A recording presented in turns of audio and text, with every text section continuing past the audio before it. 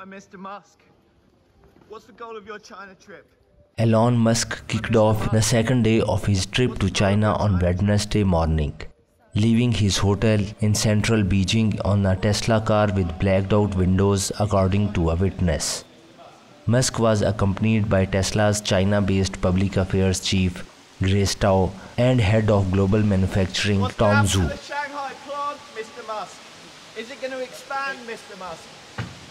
He declined to comment at the hotel when questioned by reporters about the aim of his trip, Tesla's prospects in China and plans for Tesla's plant in Shanghai.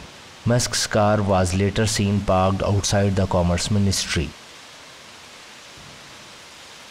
He is expected to meet other senior Chinese officials and visit the US electric vehicle maker's Shanghai plant later in the week, sources have said, though it was not clear who exactly he would meet or what issues they would discuss.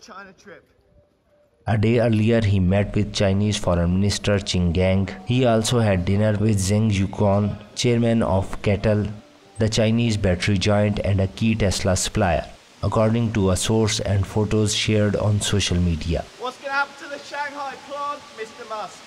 Is it going to expand, Mr. Musk?